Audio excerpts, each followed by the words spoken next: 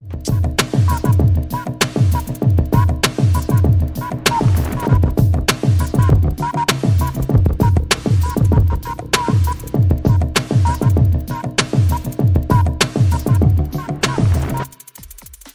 it's Women's FA Cup final week. Arsenal women are here at Wembley to face Chelsea in the final on Sunday lunchtime.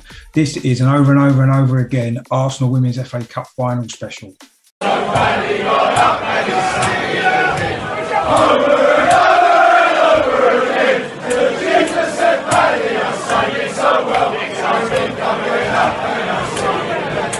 Hello, my name is Rishi. Welcome back to my channel, over and over again, the Arsenal podcast. In this video, we are going to look ahead to this weekend's big Women's FA Cup final here at Wembley. Of course, Arsenal women playing league champions Chelsea in what's going to be a fantastic occasion. We're going to look back at the history of Arsenal in the FA Cup final and Chelsea as well. We're going to look at the current form of both teams coming into this final. We're going to predict the lineups, and we're also going to give a score prediction. Just before we get going, if you do enjoy the channel or you're new here, please consider subscribing. We do cover the Arsenal men and the Arsenal women's team here on over and over again. If you do enjoy this video, please give it a like as well. Drop your comments in the box what your thoughts are ahead of this big cup final. So there's lots to get through, so let's get started.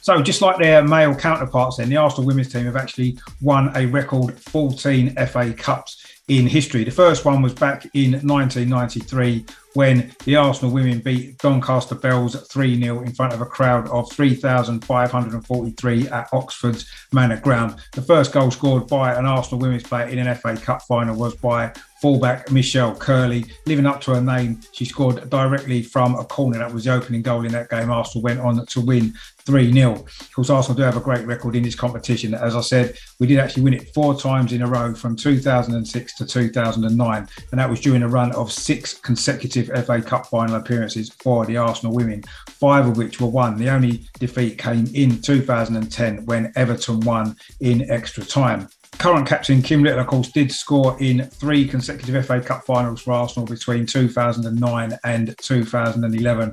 And should she score on Sunday, she'll become only the 3rd Arsenal women's player to score in 4 different finals, following Julie Fleeting and Kelly Smith. Arsenal's last Women's FA Cup success came here at Wembley in 2016. It was a victory over Sunday's opponents, Chelsea. A goal from Danielle Carter won Arsenal that particular final, but 2 years later Chelsea did get revenge here with a 3-1 victory. That was the last time Arsenal had played in this showpiece fixture that actually had a record attendance for this game as well, 45,423. As for Chelsea then, they've won the FA Cup twice. The first time was in 2015. That was the first final here at Wembley where they beat Notts County. And then, as I said, in 2018 when they beat us 3-1 here. They've also lost 2 finals here as well, the most recent of which was, of course, that 2016 final against us. So that's the history then of both of these 2 teams in the Women's FA Cup final.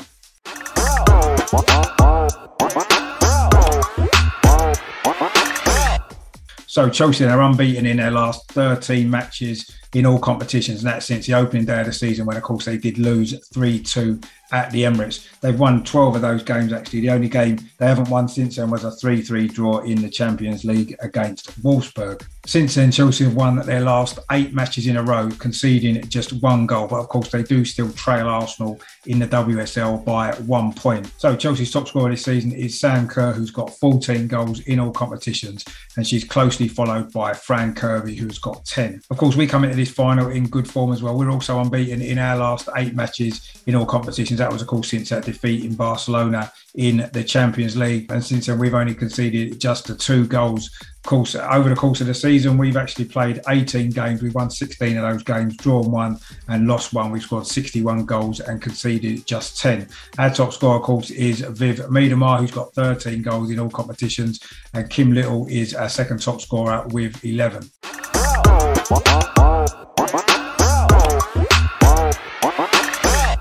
So in terms of the lineups then, this is how Chelsea have generally been lining up for most of this season. They've got Berger in goal, of course, one of the best goalkeepers in women's football. They've generally been playing with a back 3 of Eriksson, Carter and Bright.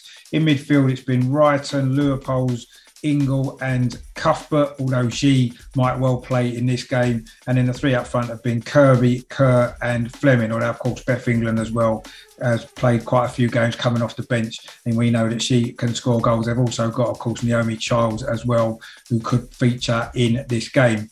For Arsenal then, we're not expecting too many changes as long as everybody's fit from the international break.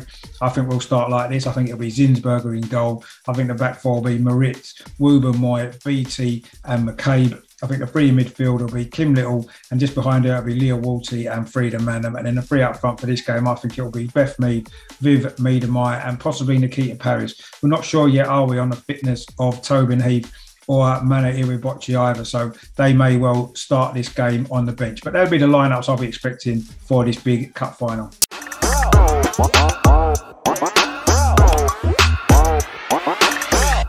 So a score prediction then, it's really difficult, isn't it, in these cup finals? We know there's not a lot to choose between Arsenal and Chelsea. We got the upper hand, didn't we, in that first game of the season, and both teams have been on a great run of form since then. We've looked a little bit tired, haven't we, in recent weeks? We've been getting the results, but we haven't really been playing as well as we did earlier in the season. But then if you look at some of Chelsea's games, they probably haven't done either. Their recent game against Manchester City, although they ended up winning comfortably 4-0, there were spells in that game where Manchester City caused them a lot of problems. If we can get them behind their defence, we can score goals against them. I think it's going to be a really tense game, a really tight game, but I am confident Arsenal will come out on top and make it 15 FA Cup final successes. I think the final score here at Wembley on Sunday will be Arsenal women 2, Chelsea women 1.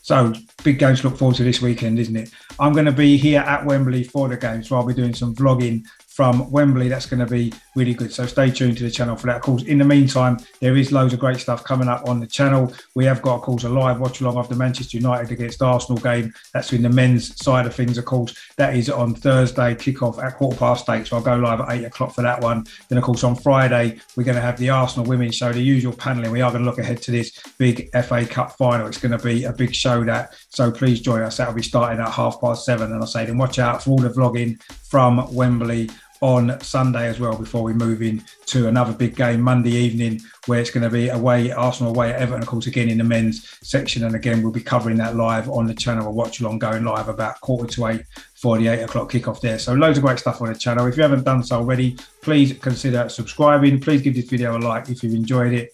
And please drop your comments in the box as well, what your thoughts are ahead of this big FA Cup final, and of course all the big games for the Arsenal men as well over the next few days. So it's a busy time of the season. It's busy for us on the channel. So thanks for joining us. Please stay tuned for all the great stuff coming up. Don't forget the women's show on Friday, 7:30, FA Cup final special. That's going to be good. In the meantime, of course, as always, as we move into a great FA Cup final weekend for the Arsenal women, come on, you Gunners.